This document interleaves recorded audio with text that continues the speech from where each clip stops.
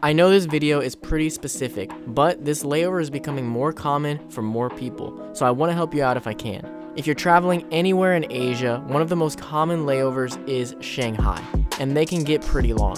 I recently had one around 17 hours long. In this video, I want to walk you through everything you should know about doing a layover in Shanghai if you're planning on leaving the airport with a transit visa. First of all, I want to say that if you've never been to Shanghai, don't worry, it's an awesome city and there's lots to do and see. You'll be fine and you'll have a great experience. First things first, fill out your entry card on the plane. This should be obvious, but I better say it anyway.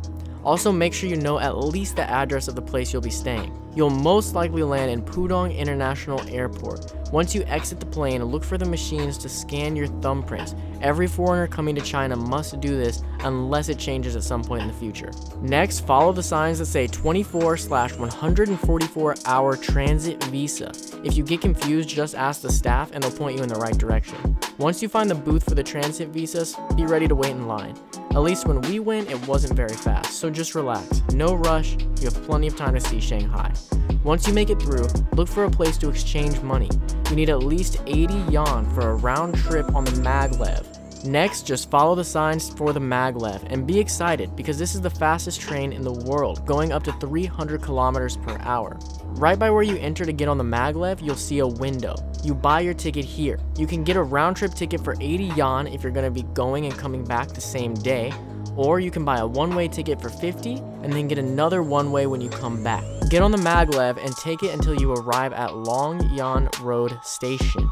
Here you can transfer to the normal subway. I recommend looking up which train you need to take to get to where you're staying before you enter Shanghai. Just come prepared. But if you want to get to one of the more interesting and busy parts of Shanghai, get on the green line and head to the People's Square Station. To get on the subway, you just have to find the ticketing machines. You will see them, they're pretty hard to miss.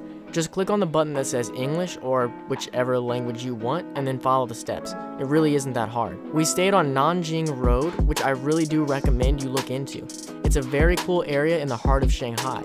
If you're interested, I'll leave a link to the hotel we stayed in the description. You should know that most of the websites and apps you're used to using are gonna be blocked in China. You can still use them with a VPN if you really want to, so maybe look into that. Also know that Uber doesn't work in China.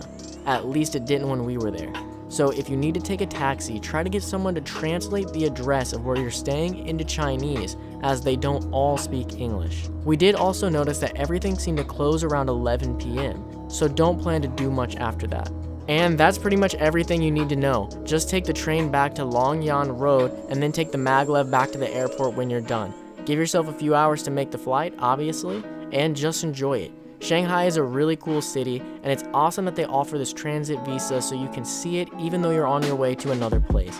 If you ever see a cheap plane ticket with a long layover in Shanghai, don't even think about it, just buy it.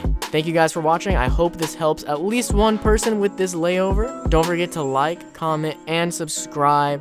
I'll see you in the next video.